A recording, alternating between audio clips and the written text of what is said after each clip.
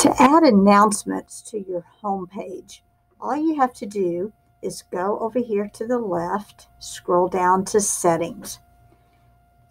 Whenever that page opens up, you're going to scroll all the way down to the bottom and click on More Options. Right here, you have the option of showing recent announcements on the course homepage. So I'm going to click on that.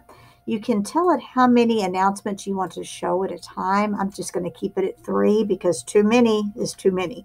So I'm going to go ahead and click on Update Course Details.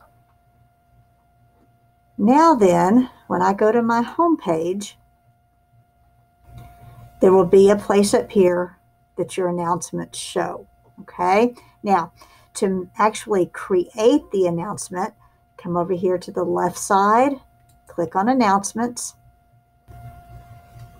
click on the plus sign up here to the top, put your announcement in there,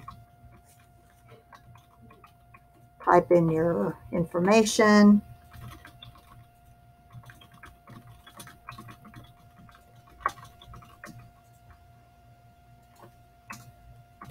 you can attach things if you want.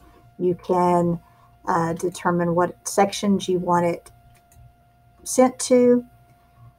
You can delay posting. You can allow users to comment. Remember though, if you turn this on, if a student comments, everyone will see it.